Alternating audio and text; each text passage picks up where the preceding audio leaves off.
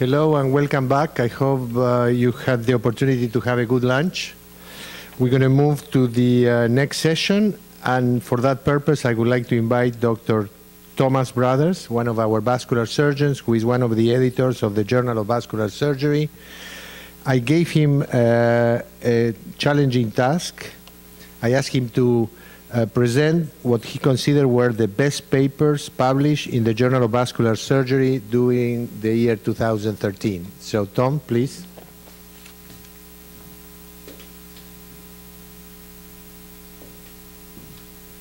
Must have been a good lunch, must still be a good lunch, or else there's a special on drinks. So, anyway, I'm sorry I couldn't be here this morning, but it sounds like it was quite a spirited discussion. And would have been a lot of fun to be here. So first of all, a couple of disclosures. I am an associate editor, not a full editor, which means that Tony and Bruce really kind of tell me what to do and what I'm doing wrong, and that's easy because there's a lot of that. I am compensated for that, although I would say very lightly, because it does take about an hour a day to do. Having said that, I'm here in a totally unofficial capacity. I probably am committing some type of, if not felony, at least misdemeanor by going ahead and using the, swiping the title here from the website. But since Claudio asked me to sort of represent a little bit that I did do that, I did clear it with some of the folks, but I just wanted to let you know that this is totally unauthorized. It's not sanctioned by anybody. The opinions are entirely my own, and that's what I'm going to give you. So, how to decide? At first, I thought it was going to be a little bit easier because Claudio, I got the impression that maybe I could choose maybe the top 10 or the top 15, but the top 6 is what Claudio asked for, and that's a little bit tougher. And I didn't want to just necessarily only show my own bias. So, what I did is I asked the publication staff for the list of the top 20 most downloaded as well as the top 20 most cited articles from 2013. And then I preferentially tried to select articles that were on both lists to talk about a little bit. You know, clearly those who, or those articles which were published earlier in the year were biased in favor of appearing on these lists. So the last couple of months I sort of looked on my own, following my own bias. And because after all this is the sanctuary of endovascular therapy, and even though probably my greatest love is as an open vascular surgeon, I did try to keep it to things that at least had some type of endovascular component to the article. So those are kind of the ground rules. Okay, we'll go through in no particular order. So the first is was published in February. Endovascular repair of ruptured infrarenal abdominal aortic aneurysm is associated with lower 30-day mortality and better 5-year survival rates than open surgical repair. If I can just step back a little bit, what a great title. You don't even have to read the article. You already know what it's going to talk about. And actually, Tony and Bruce really do like to see this kind of title for the articles. In any event, it was second overall in downloads from the website and third in the number of citations, already 6 at that time. This comes from the group in Albany. So their question that they asked, does endovascular repair of ruptured infrarenal abdominal aortic aneurysm result in better early and later survival than open repair? And I know Dr. Veith is going to actually give us the real answer to this, but I'll talk at least a little bit about what this article talked about. The design of their study was a retrospective case control. It was non-blinded. It was non-randomized. Okay? And the analysis was done on the intention to treat. So if they took somebody to the OR planning to do an endovascular but had to open, that would still go under the endovascular category.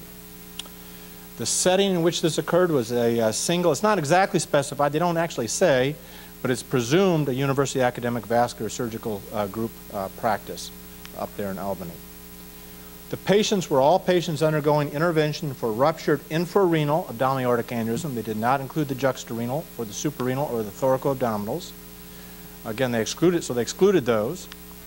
The intervention was comparing either endovascular aneurysm repair, which we'll consider our EVR, or open surgical repair, which is our OSR. Their outcomes of interest, the primary outcome was mortality at 30 days, and then again mortality at 5 years. The secondary outcomes were they performed a logistic regression trying to predict what things might indicate potential 30-day mortality. Okay, so here initially is their table 1 kind of comparing. Table is organized a little bit strange, but if you look at the top there, you have the EVAR group, and compared to the open surgical group, there's a slightly higher proportion of men than women in the EVAR group, with a slightly smaller aneurysm, although the patients are slightly older, although none of these achieve statistical significance. If you look at the overall risk factors, in general, they're pretty similar between the groups. Okay, looking at the cause of death, and this is sort of foreshadows a little bit, you can see there are a lot more deaths on the open surgical side than the endovascular repair side.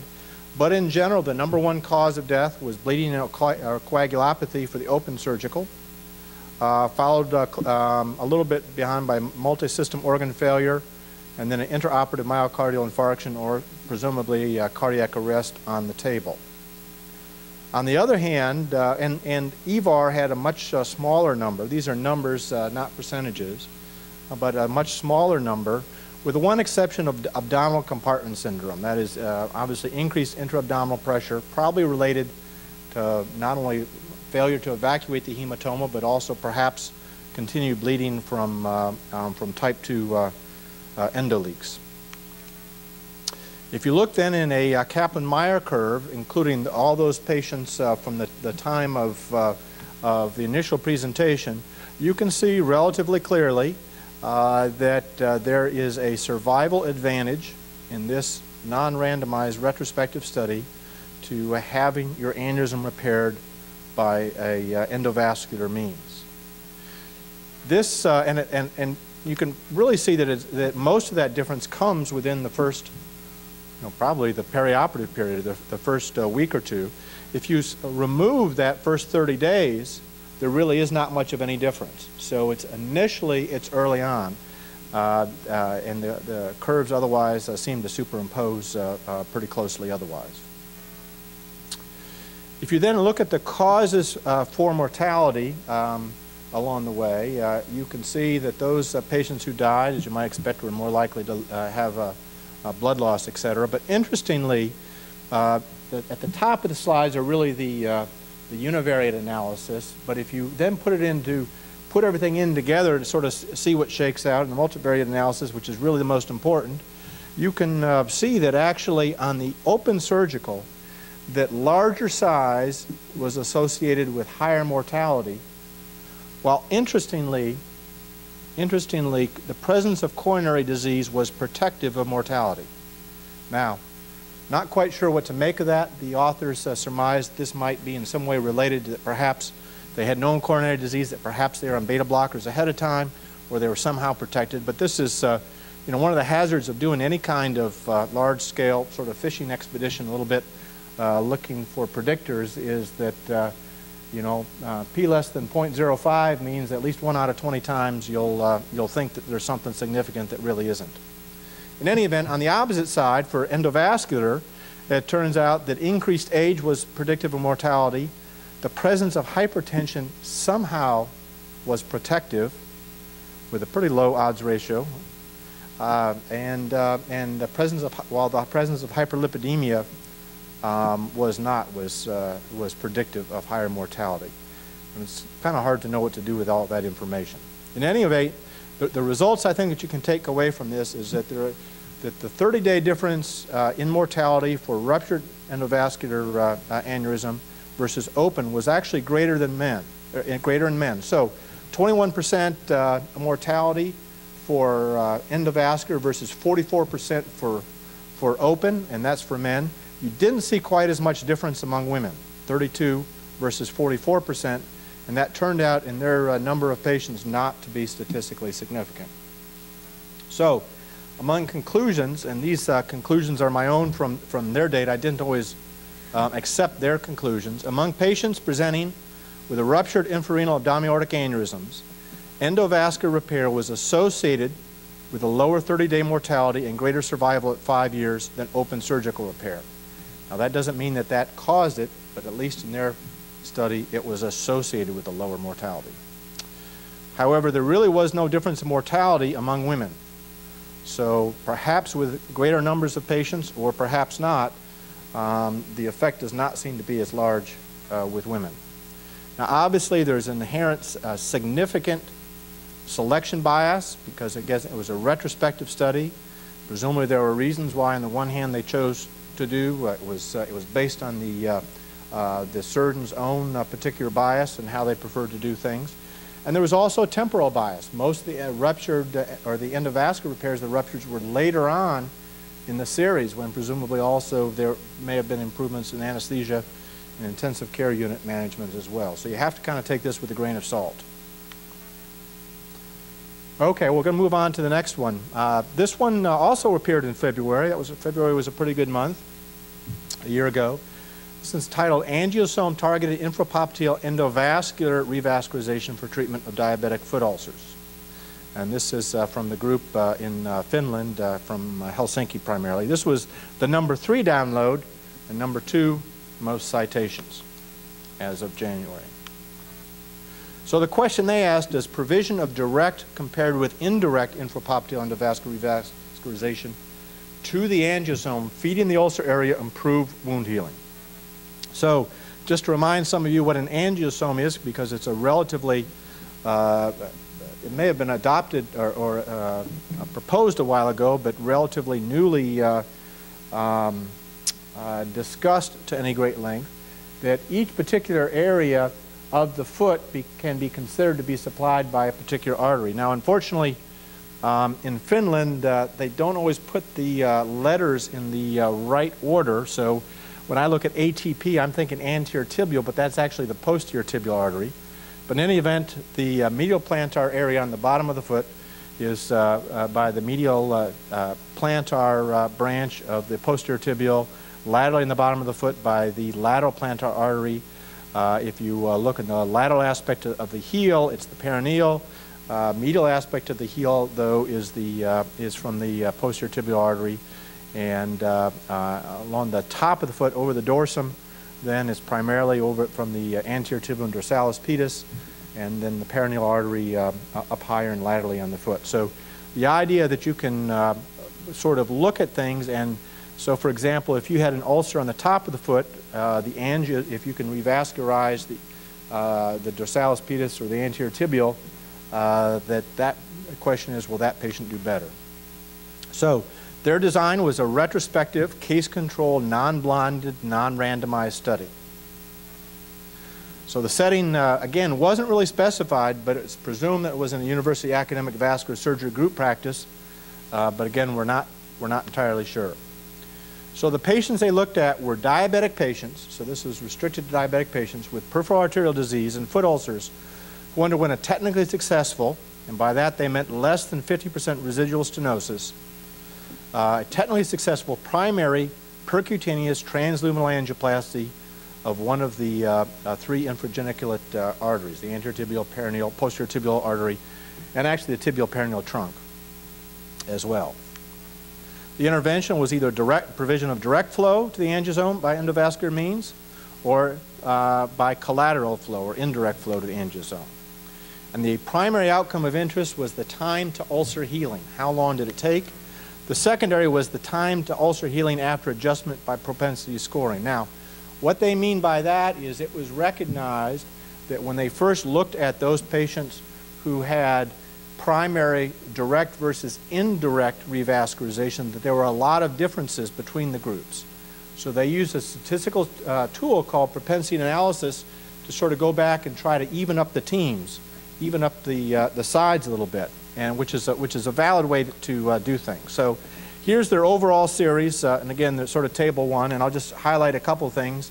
First of all, before the adjustment, you saw that the direct group patients were younger, they were more likely to be male, They were less likely to have coronary disease, all things that would presume to be really advantageous for that group, unfairly so, although they were less likely to have an elevated GFR.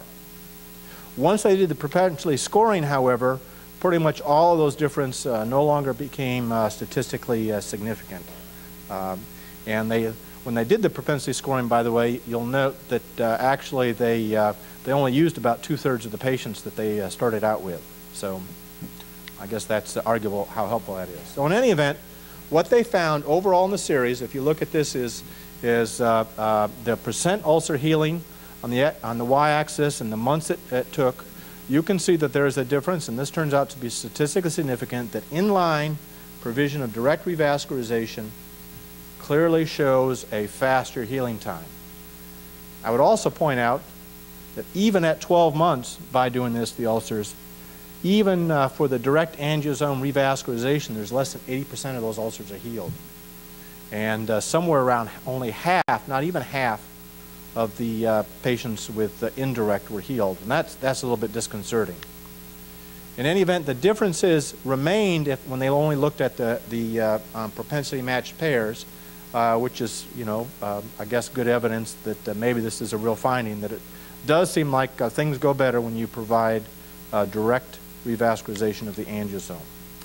So really, and then when they did a multivariate analysis, they found that direct revascularization really was the only predictor with an odds ratio of close to 2 of the speed of healing. Interestingly, there were no significant differences in limb salvage. There were some differences, perhaps a type 2 error, but those differences were not significant. And in fact, there are no differences in 1-year survival, and no differences in amputation-free survival at 1 year, which is all of those just a little bit surprising and disappointing. In any event, the conclusion I think that we can take away from this is that attaining direct arterial flow to the angiosome containing the ulcer is associated with more rapid ulcer healing when providing infrapopliteal endovascular revascularization in diabetic patients. Clearly, this study was biased by its retrospective nature, the fact it's non-randomized. And also, unfortunately, they really didn't standardize the wound care. They didn't really describe. And it could be that some of the ulcers started out being a lot bigger than some of the others. And we're kind of left not knowing that. So unfortunately, this is really not the end-all, be-all, although it has some validity. Okay. Next one. So in March, the following month, the journal published the risk of carotid artery stenting is, compared with carotid endarterectomy is greatest in patients treated within 7 days of symptoms. And this is actually from a number of European trialists that we'll show you in a second. It was the number 8 download and the number 1 in terms of citations. Their question was, are differences in the risk of stroke or death between carotid artery stenting and carotid endarterectomy associated with time since the most recent ischemic event? The design was actually a meta-analysis of 3 prospective randomized single-blinded studies, which makes this, at least up front, a relatively robust way of doing things.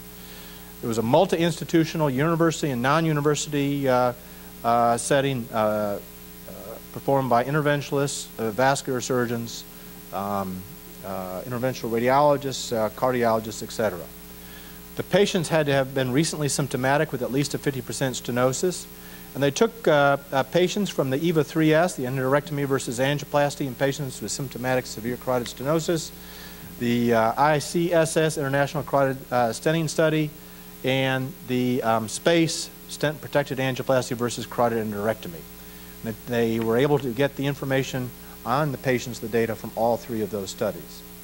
Now, they only analyzed those patients who received the allocated treatment, so it really was not an intention to treat analysis. And also only included those patients in whom the time interval between the qualifying event and the treatment was actually known and could be documented. And unfortunately, in the SPACE study, that a lot of time it was not recorded and that information was not available. The 2 interventions they compared were open carotid endarterectomy versus carotid artery stenting. The outcome was basically based on a pooled analysis prospectively agreed on at the design stage of all 3 of these trials. The primary outcome of interest was any stroke or death within 30 days of the treatment. The secondary outcome of interest was a disabling stroke or death or any stroke during the time of follow-up. And this is just a sort of a diagram of the patients. And so they started out overall with close to 3,500 patients, of which half were assigned either way. Ultimately, they were able to analyze 1,434 on the carotid stenting side and 1,405 on the carotid endarterectomy side. And these are the results as they are shown. And really the first thing I'd like to sort of point out is that for patients undergoing carotid endarterectomy, the risk of stroke or death, disabling stroke or death, or any stroke actually goes up as you get further away from the time of the initial event. Now, those differences are not statistically significant. You can see that the 95% confidence intervals goes on either side of the line of unity there. But in any event, it does go up a little bit. On the other hand, if you look for carotid artery stenting, and all these, by the way, are indexed to the risk of CEA done within the first week. So in any event, you can see that the numbers seem to go down a little bit in terms of the risk of stroke or death, disabling stroke or death, or any stroke as you get further away with carotid artery stenting. Although those are merely transient, not statistically significant. Interesting, though, as you look at it, that really that the difference in risk of stroke between carotid endarterectomy in the first column and carotid artery stenting in the second column, that difference in outcome is highest for those patients who are intervened upon within the first week. The size of the difference, and so that's in terms of stroke or death, that's a relative risk of close to 4, disabling stroke or death of over 6, and close to 4 for any stroke. That difference in risk actually goes down, at least in size, in proportion, the longer you wait afterwards, as seen there. So really, I think that the conclusion from this meta-analysis is that the risk of stroke or death with carotid endarterectomy in symptomatic patients seems to be lowest when performed within 7 days of the qualifying ischemic symptom. On the other hand, the risk of stroke or death with carotid artery stenting in symptomatic patients seems to be highest when performed within 7 days of the qualifying ischemic symptom. And in fact, the increase in risk of carotid artery stenting, that increase of risk of stroke and death, compared with carotid endarterectomy, appears to be greatest for those patients who are treated early after their inciting symptom. So, unfortunately, again, just need to kind of point out some of the limitations of the study. Much of the data on timing is missing from the SPACE trial. Really, these patients were not randomized by the timing of treatment. So, kind of like anything else, that when you go mine the data that you already have collected for something else, looking for other information, you also introduce some bias on the basis of treatment. But still, I think it's a helpful information. Next study we'll talk about came out in June. Outcomes following infrapopliteal angioplasty for critical limb ischemia by a group in Boston. Fourth in terms of number of downloads, although really hadn't been around long enough to be cited very often, and so did not make the top 20 list.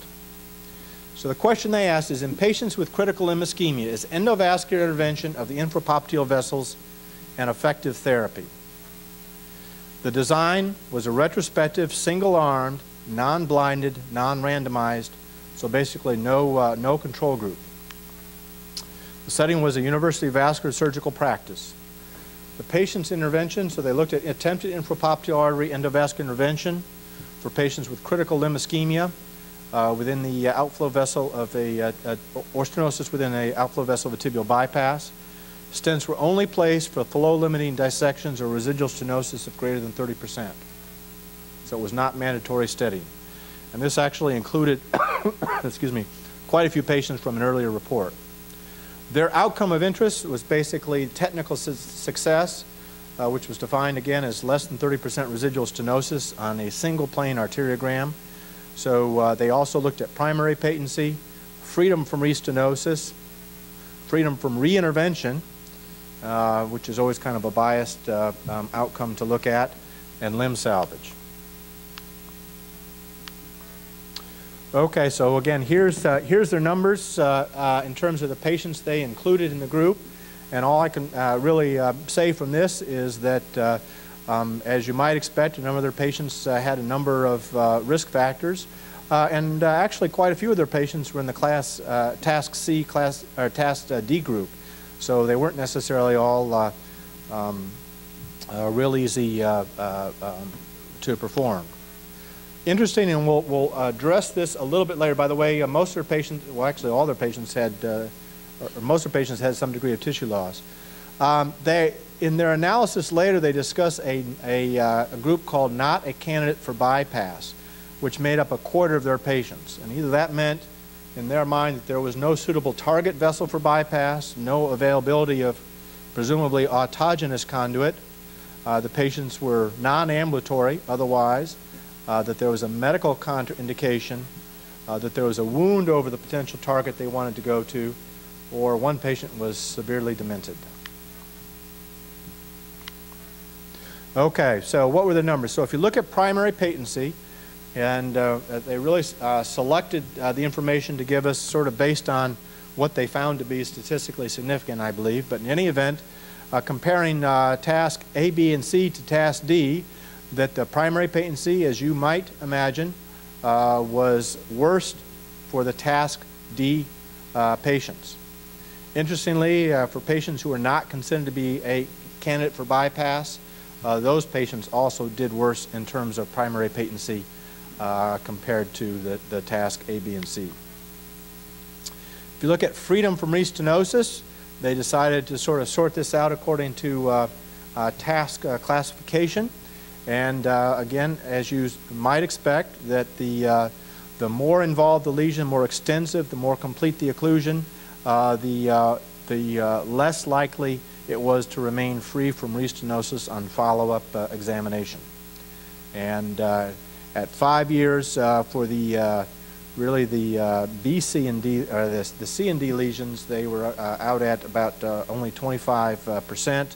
At 2 years, they were about 40% for the task C and D, while they were closer to 60% for the task A, which is pretty comparable to many other studies. Freedom for reintervention. This is actually reported in terms of whether you were free from reintervention with a bypass, free from reintervention with a angioplasty, or from any type of revascularization. And as you might expect from a study looking primarily at lesions that were initially managed endovascularly, that it seemed that they tried very hard not to reintervene with bypass, but the most common reintervention, patients were more likely to undergo repeat reintervention with an angioplasty. And then freedom from repeat angioplasty. If the patient was considered not a bypass candidate for whatever reason, they were less likely to revascularize those patients with angioplasty. I'm not entirely certain I understand how all that works, but maybe that particular group of patients, including the demented patient, maybe they decided that one try was enough and it wasn't worth trying again. Interestingly, freedom from bypass. You could see that if you had initial technical success, you were less likely to have to undergo a bypass. As might make sense, if you were initially considered not a bypass candidate, you were less likely to undergo bypass, although interestingly, it looks like about 12% of patients who were not considered bypass candidates underwent bypass anyway in follow-up. And then finally, limb salvage. Again, as you might expect, the task D lesions, the more extensive lesions, were less likely to have long-term limb salvage. Although I would say at 8 years that overall, it all probably averages out at about 80%, so that's actually not too terribly bad either. So when you kind of look at things, though, in terms of wound healing at 6 months and at 1 year, I'm afraid to say, again, a little bit disappointing is even in this group, complete wound healing was only achieved in 15% overall. And even at 1 year, only about 2/3 had complete wound healing, although most patients, about 90%, were complete or improved from where they had been before. Also, unfortunately, although, again, you have to kind of keep in mind about the ambulatory ability of the people we start out with, still only 50 to 60% were still able to ambulate independently a year after intervention. So clearly this is a sick group of patients with a lot of other things going on, but there also clearly remains an awful lot of room for improvement of what we give the patients. Amputation rates were not higher in association with multi-level versus single-level intervention. So just because you have more than one level that you have to intervene on, go right ahead. And that was true both at 1 year and 5 years. And again, as you might expect, a reasonable conclusion is that infrapopliteal endovascular revascularization is associated with better results for A, B, and C lesions compared to TASC D lesions. The risk of restenosis also appears to be related to the TASC category, which again is not really surprising. Unfortunately, this study, obviously being really a non-controlled study and all retrospective, is literally limited by selection bias, information bias, and lack of angiographic follow-up for all patients. This is the last article that I'm going to present to you, and this is actually part 2. This is the longer-term follow-up of a previously reported study, randomized clinical trial comparing endovenous laser ablation and stripping of the great saphenous vein with clinical and duplex outcomes after 5 years. And in case any of you haven't really picked up on it, Dr. Sadawi, Dr. Perler really don't like things like short-term, mid-term, long-term follow-up, so you really won't see that in the title very often. It'll be 5-year follow-up, 30-day follow-up, etc.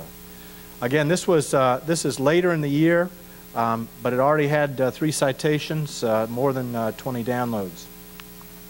The question they asked was, in patients with great saphenous vein incompetence, is endovenous laser ablation equivalent to high ligation and stripping with regard to duplex and clinical outcomes? The design was a prospective randomized non-blinded study. The setting was from 2 private surgical centers in Denmark. The patients were consecutive patients with symptomatic varicose veins and documented great saphenous vein incompetence. They were C2 to 4 and suitable for both treatment modalities, either open or endovascular repair, and they had to be aged between 18 and 80. The exclusions were patients who had a prior deep vein thrombus, known chronic deep vein insufficiency, known peripheral arterial disease, or pregnant patients. The intervention was either flush ligation of the great saphenous vein at the saphenofemoral junction and stripping to just below the knee, with mini phlebectomy for all the secondary veins, and a compression for a minimum of 2 weeks. That was the open surgical, versus use of, and in this case they used a 980 nanometer diode laser, bare tip fiber, pulse mode, 12 watts, and stopping within 1 to 2 centimeters of the saphenofemoral junction, also with mini phlebectomies, and also with 2 weeks of compression. Their primary outcome of interest was reflux in the great saphenous vein on duplex imaging with the patient standing. And secondary, they looked at a number of quality of life scores, disease specific, the Aberdeen varicose vein symptom severity score, and the venous clinical severity score. And then also looking at generalized quality of life, they looked at the RAND SF36. And their points which were follow-up were at baseline at 1, 3, and 5 years later. And this is the late 5-year data. So again, this doesn't project very well, but I'll tell you, they started out, they assessed 1,100 patients, they randomized 120 patients, and at the time of follow-up, at 5 years, however, this report is ultimately 19 patients in the open group and 21 patients in the endovascular group made it to the 5 years for analysis. Although, of course, they included analysis all along the way when possible. Patients were relatively evenly matched in terms of their disease severity and their age and their gender. And if you look overall, you can see the incidence of clinical recurrence and technical failure overall is very similar, slightly higher evidence of reflux on the endovenous group compared to the open group, with the exception of the thigh perforators. And they put this into nice, again, Kaplan-Meier curves with us. The shaded areas are looking at the standard error being at 10%.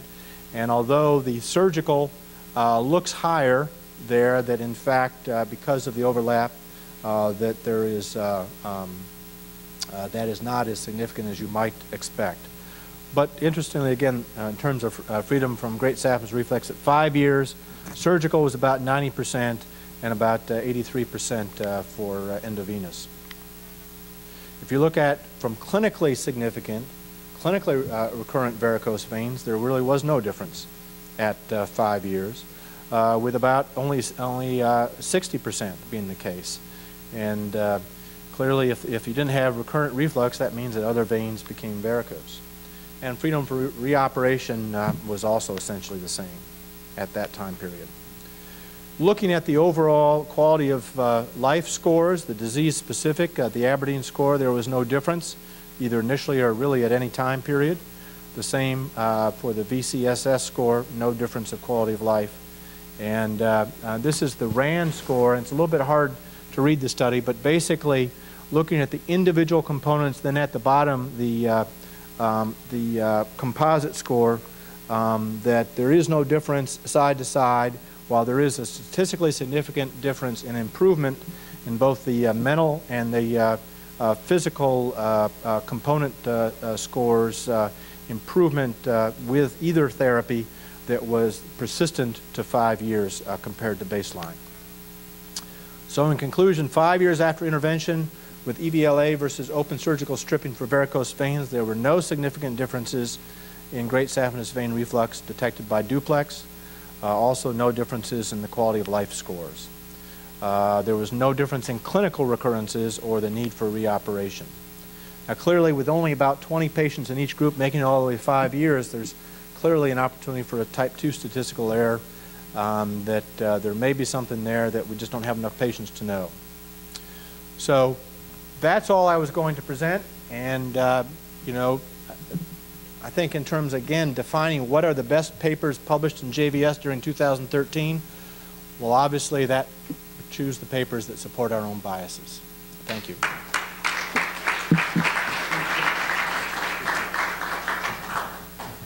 Thank you, Tom. That was very good job. I'm not surprised. I knew that you were going to do a good job, as you always do. You always present here excellent.